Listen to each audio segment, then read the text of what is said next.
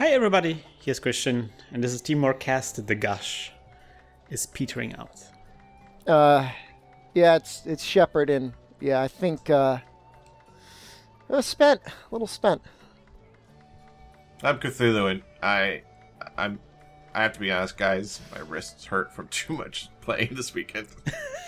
But yeah, see, Cthulhu's been watching Cthulhu on stream was fascinating because he's like playing all this Zelda, and then suddenly it's like Ribbon Quest went into the chat was like needs rescuing, and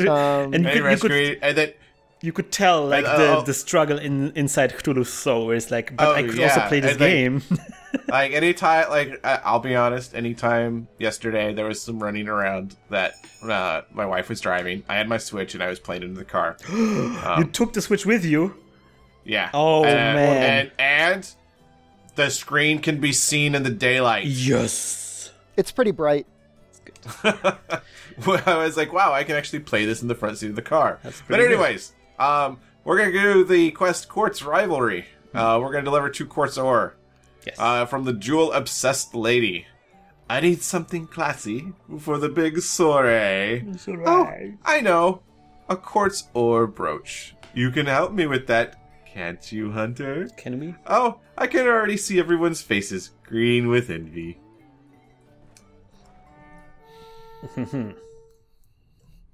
But yeah, the screen is amazing. Like, being able to see it in like daylight. Like, I can't play my 3DS in the car. You remember how upset people were getting over the perceived size of the bezel? Yes. Does the bezel bother you at all? No. Doesn't bother me either. No. The bezel never bothered me anyway. It is a big bezel, though. Like, it's pretty big. But, I mean, whatever. Who cares? Yeah. Oh, did I bring... I probably brought pickaxes. I did. There's one question I need to ask about Zelda again. Okay, yeah. Yep. Talk to me about the horses. Oh. Ooh. They're fun. Yeah. Your horse is your horse. And you could have many horses. Five horses. You capture them, you tame them. They like wild horses running around in the world. They've got different colors and they've got different stats, and you can name them whatever they want. Yep. Cthulhu, would you like to go through what names you've named your horses, and I can go through the names I've named my horses? I only have 2 right now. One that was really crappy, which is Night Gaunt. You know. Night Gaunt. Yep. Mm-hmm. Then the other one I caught on stream, which was a pure black horse. That was Bad Horse, right? Yeah, Bad Horse. Bad Horse. Because his temperament is wild, so he has a tendency to buck me off a lot. You just have to love him. No. Well, even so, the best horses are the wild horses.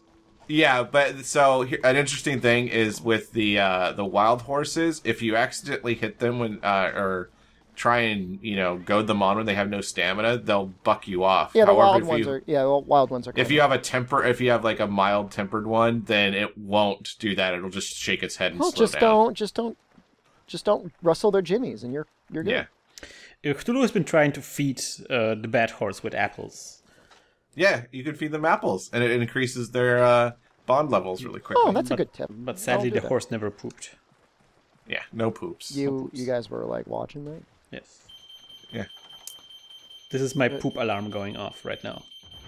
It's time for Christian to take a squat. I've got one very good horse. He's blue. I name him Mist. Mist. Nice. Mm-hmm. I think I've got a black one. I call him... His name's either Shadow or Nightmare. Do you know what mist means in German? No. Manure. Just saying. That works. Mm-hmm. That works. The first horse gets no love because... Because it was a generic, like, 2-2-2. Yeah, he's not. Because what? Because what? Explain to me what your relationship is with that horse. He's just not... He has not done enough to earn the love. Guys, I don't really want to be fighting this Tigrex. This set is not really meant to fight in. Yeah, I thought I would distract the Tigrex while you guys take care of the Quartz. I've got 1 quartz coming, but I'm going to have to go through the Tigrex area, which makes me scared. Well, Christian will be there, and he'll be a human shield. I will be your eagle. By the way, today I horses- saw a video of people showing what an eagle sounds like. Is Bald it- eagle, what it sounds like when it cries. It sounds like a seagull. Yeah, the bald eagle is not. It looks majestic, It but looks in every amazing. other way, it's kind of a crappy bird. And I It's know that not- sounds un-American, but Not really that great. Oh, stupid Tigrex. What did you do? You know- Did he attack you? Yeah. it's kind of a bully, is my understanding. The The bald eagle. He'll bald like eagle. steal other birds' food. Doesn't necessarily Yeah. hunt a lot for itself. Have you guys seen that live cam footage of the bald eagle, like in Washington somewhere? Yeah, they have got it on a nest, right? Yeah, they have like a webcam on a nest, and Yeah. there was like a baby eagle that just hatched, and apparently one day they brought like a dead cat into the nest. Reversal of fortune. Look, I mean, I love cats very much, but there is no greater threat to the bird population than cats. It's okay for that to get turned on its head sometimes. Yeah, that's fine. But I was just think about, this like, oh, bald eagle in Washington, of all places, the symbol of America. And it's like, oh no, they got mittens. They did. A bald eagle killed my cat. You're watching, you're like, where did my cat go? Wait a minute, is that my cat? Yeah, but if it was a bald eagle, like, Yeah. the cat was probably already dead when it found it. Yeah, I don't know. Bald eagle I never would actually not- saw the footage, I just heard that. Yeah, a bald eagle would not hunt a cat. Wow, that was... I got, like, the best shot of you energy blading the Tigrex in the background, like, as I'm running by. That's right, that's me. I guess.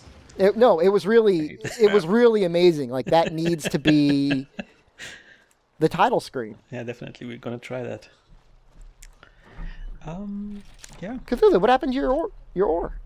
Tigrex hit me. Oh.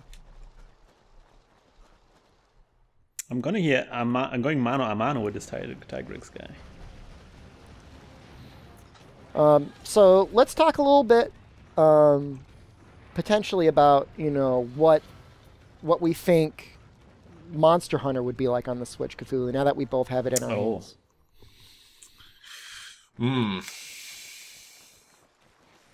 I don't know. Like, I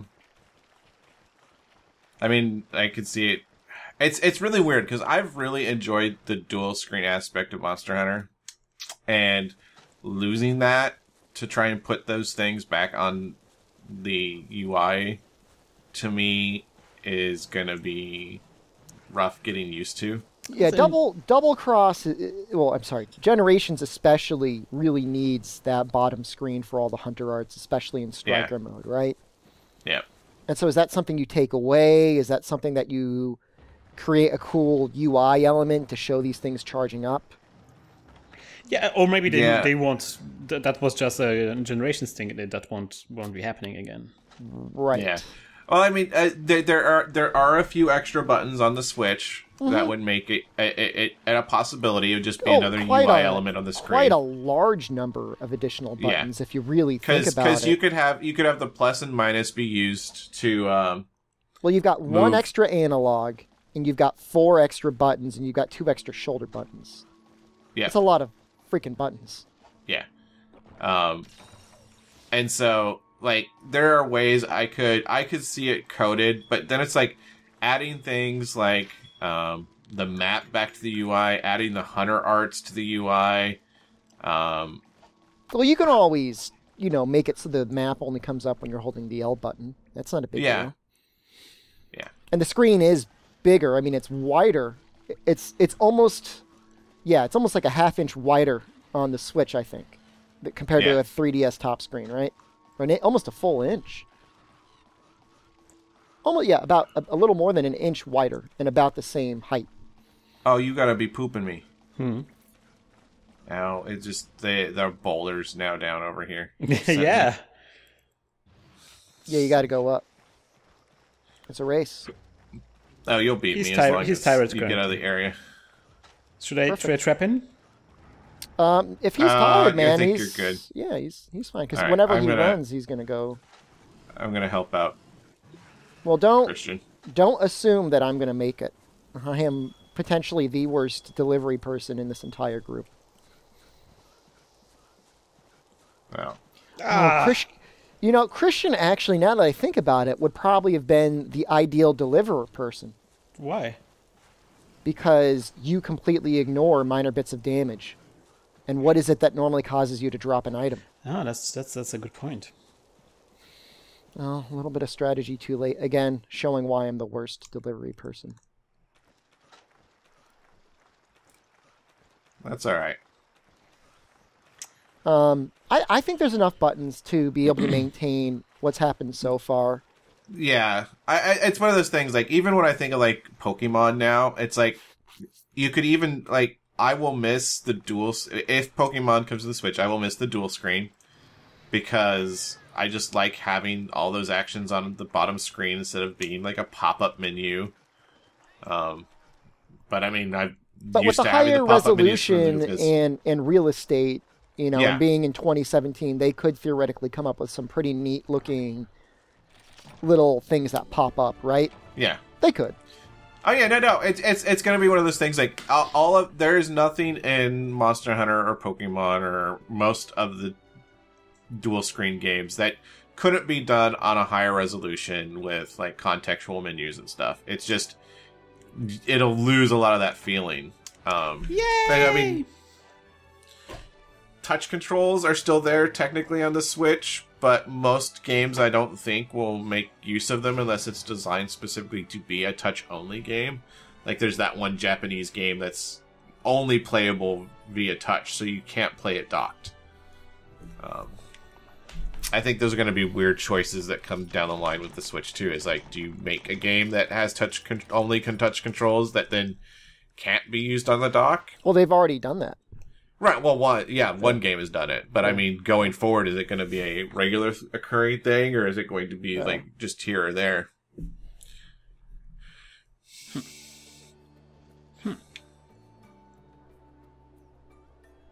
Interesting. Yeah. Interesting. Kind of interesting because I remember back in the days. We could remember back in the days, guys, when the DS came out, and everybody was like, "Second screen? What? This is a stupid gimmick." Blah. Yeah. And now it's like, oh, wow! Without the second screen, the games grew with the second screen. Yeah. No, I think we could all say objectively, it's nice to have. Yeah. Very nice to have. Could you imagine a Switch that folded up on itself? Ooh, you mean like a big, huge DS? The one thing I'm still wondering what's going to happen. 45 minutes of battery life.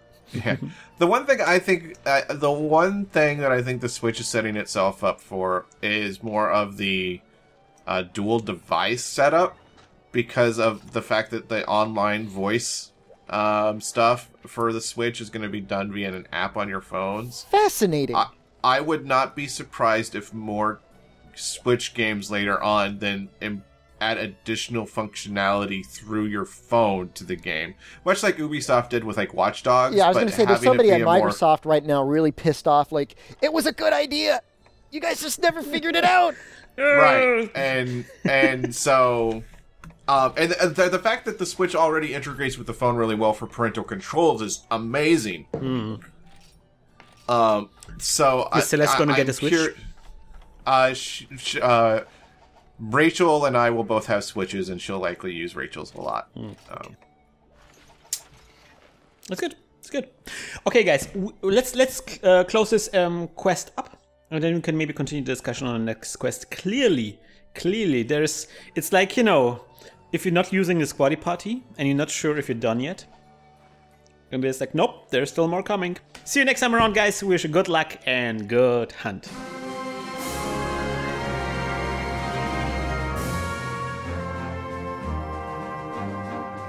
I would be a little nervous having that with children. Well, she won't be using it as a handheld probably very much. She'll be using it in the dock mode. With the Joy-Cons. She does not get to use the Pro Controller. That is Daddy's. Yeah, that is Daddy's.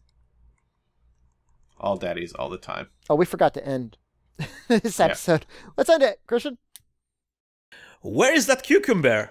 Oh, Squatty Potty.